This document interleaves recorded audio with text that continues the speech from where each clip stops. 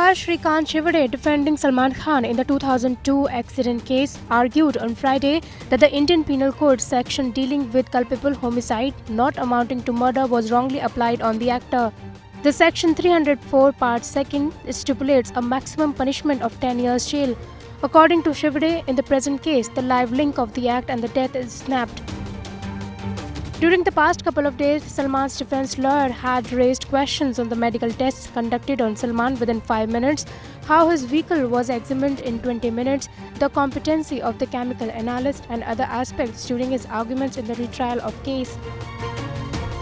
Meanwhile, in another case of black buck poaching, Salman Khan has been asked to appear before the court of the Chief Judicial Magistrate in Jodhpur on April 23 for recording his statements. IANS report.